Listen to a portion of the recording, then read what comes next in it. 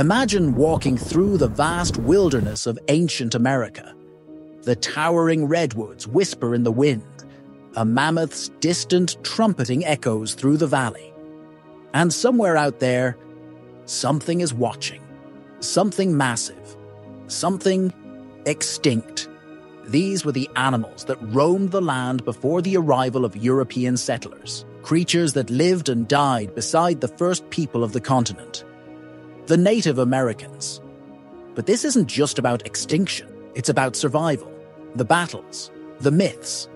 And the monsters they faced. Today, we're diving into the unbelievable. The extinct animals that Native Americans actually encountered. And sometimes hunted. Let's start with a creature so bizarre, you'd swear it belonged in Jurassic Park. Meet the Glyptotherium, a 6.5-foot-long, 2,500-pound walking tank.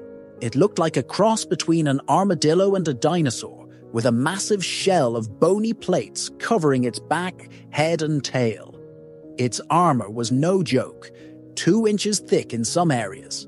That's 8 times thicker than the shell of a modern turtle. And yet, despite this fortress of bone, Native Americans hunted them.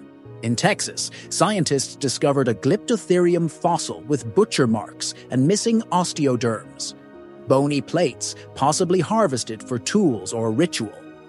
This wasn't just hunting for survival. This was dominion over giants. And it gets crazier. This animal didn't just defend itself. It fought back. Its thick, muscular tail, lined with mobile, bony rings, could swing at 25 miles per hour, potentially knocking predators senseless. It was a prehistoric mace on legs, and humans still took it down. You've heard of wolves, but these weren't just wolves. They were dire wolves, the largest canines to ever exist.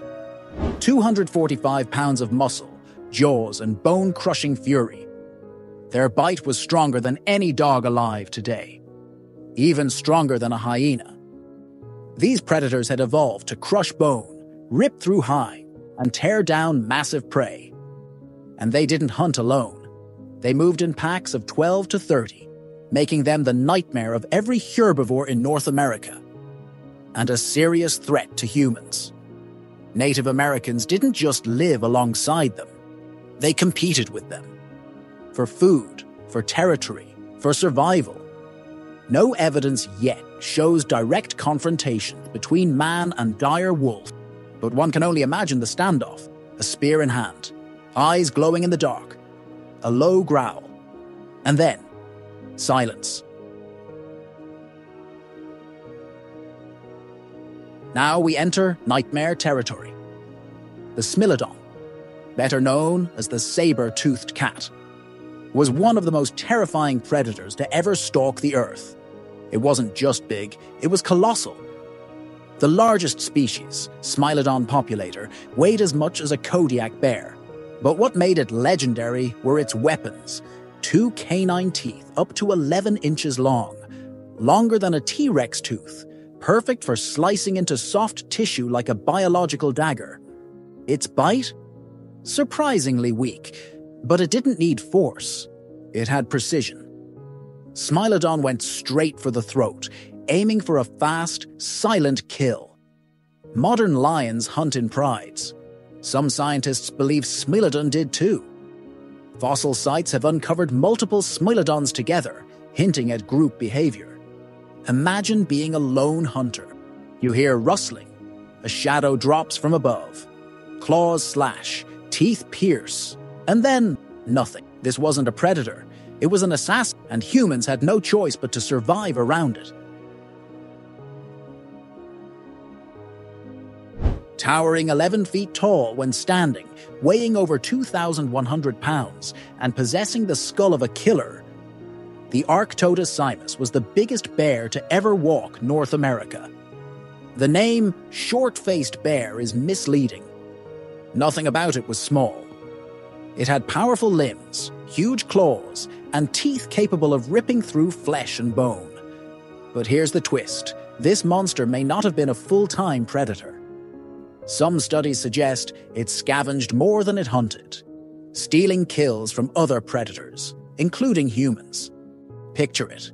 A band of Native American hunters just brought down a mammoth. Then Arctodus appears.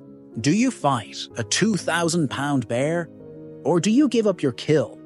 Most likely, you walk away. When we think of extinct giants, mammoths and mastodons are first to come to mind. And for good reason. The Columbian mammoth could weigh over 12 tons and reach over 12 feet at the shoulder. Bigger than any living elephant. Their cousins, the woolly mammoths, were slightly smaller, but covered in thick fur for Ice Age survival. The American mastodon was shorter, stockier, and arguably meaner. But Native Americans didn't just live near them, they hunted them. With nothing but stone-tipped spears and courage, Paleo-Indians developed tactics to bring down these walking fortresses. One fossil site revealed a mammoth skeleton with 8 embedded spear points in the skull, ribs, and stomach. They knew exactly where to strike, not with brute force, but with patience, precision, and teamwork. The Clovis culture, around 13,000 years ago, was especially known for their skill in hunting megafauna. These early Americans were the first to master the art of bringing down Earth's largest land mammals.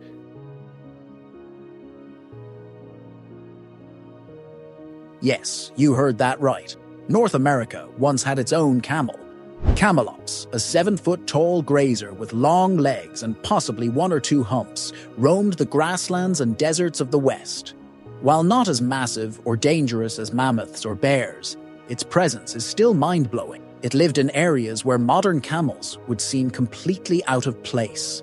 Oddly, there's little evidence that Native Americans hunted camelops heavily. Few butchered remains, few tools nearby. Was it too fast, too elusive, or just not tasty enough? Whatever the reason, camelops quietly vanished around 10,000 years ago, leaving behind only fossilized tracks and mystery.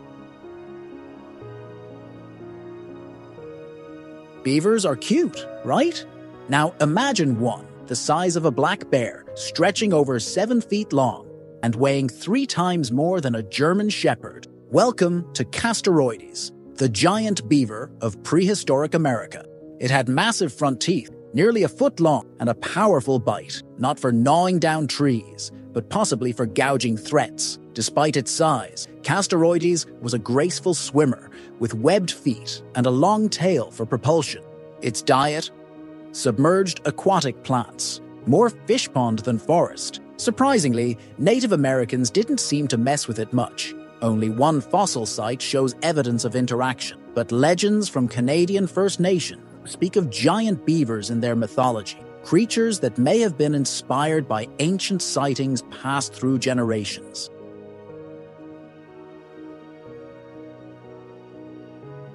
These creatures, the mammoths, the saber-toothed cats, the dire wolves, the giant beavers, are all gone now. But they were real. They were here, and Native Americans faced them, adapted to them, and in many cases, overcame them. Some scientists argue it was humans who drove them to extinction, through overhunting and expanding populations. Others say it was climate change, as the Ice Age ended and ecosystems collapsed.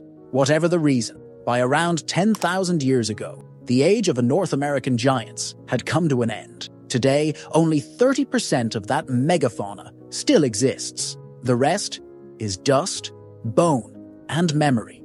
But if you look close enough, in the stories, in the bones, and in the land, you can still feel the shadow of these giants. What if I told you this list is just the beginning? America's prehistoric past is filled with forgotten creatures, living myths, and untold stories. So if you enjoyed this journey into the wild, into the world before time, then you'll definitely want to check out our next video, Extinct Animals the Ancient Egyptians Lived With. Smash that like button, subscribe to uncover more lost legends, and remember, the past isn't dead, it's just buried.